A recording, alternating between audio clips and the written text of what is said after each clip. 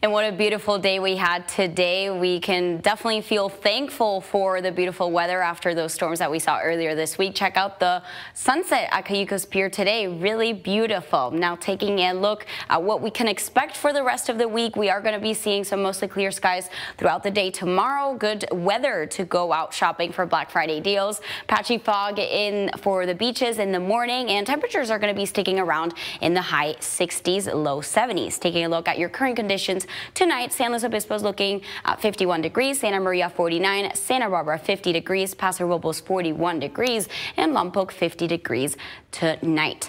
We are taking a look at this small craft advisory for that purple area down in Santa Barbara. This is for inexperienced mariners, especially those operating smaller vessels. They should avoid navigating in hazardous conditions, but nothing else to worry about with this advisory that will be expiring tomorrow at 10 a.m.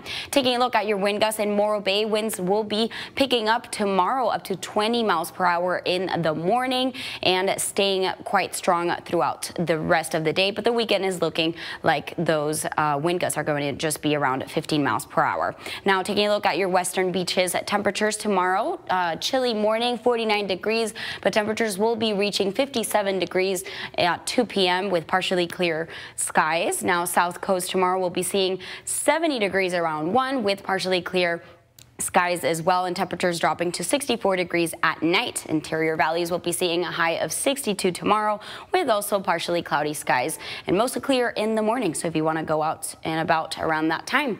Temperatures for tomorrow, 70 is expected as a high for Santa Maria, low of 41, Lompoc a low of 41 as well and a high of 69.